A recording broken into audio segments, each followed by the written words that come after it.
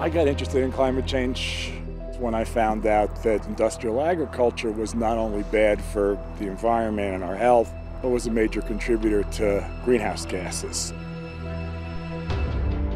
There's a story in Union Beach, New Jersey, about the impacts of sea level rise and climate change. Nobody was actually believing the fact that it was going to be this bad. Union Beach was a town that was completely slammed by Sandy. Something that's supposed to be held together strong, and how fragile it really is. My grandson, he's having trouble accepting the fact that he has no house anymore. I remember sitting there saying, no one's even mentioning that this could be a possible effect of climate change. No one talks about sea level rise. It's as if sea level rise is just happening. People want to rebuild. My biggest concern is that we keep on using land that we shouldn't be using. I mean, the sea rising, it affects us all.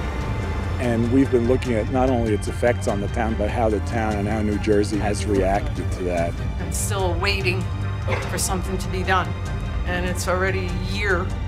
And then the other story, we've been working on about methane production. Methane is a really powerful greenhouse gas.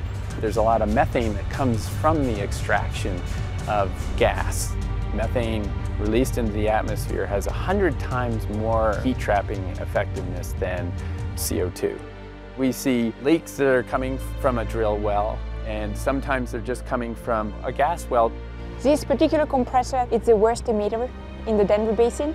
It's been leaking for 2 years. Company's known about it for 2 years. No one's doing anything. How can the company let it continue? How can regulators let it continue?